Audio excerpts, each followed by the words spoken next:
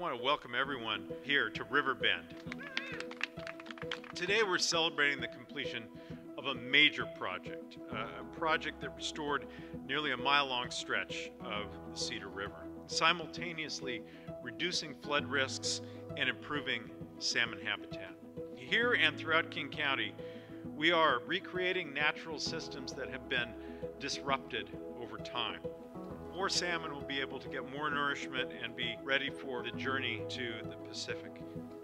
The healthier our salmon runs are, the healthier the orca population can be. One thing you're not going to see is people living right here. This river likes to move around a lot.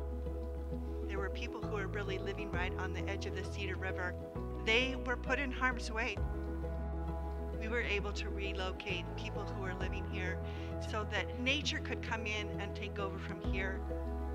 We recognize that no one city or government agency can protect and restore this watershed on their own. So quite frankly, it's going to take these kinds of personal, working relationships to get this work done. This is just one example of what we are accomplishing across the county with our Clean Water Healthy Habitat initiative for people, for fish, for wildlife. These systems will cost less to maintain, and they will be more resilient to the coming climate impacts. This work is, in some sense, sacred.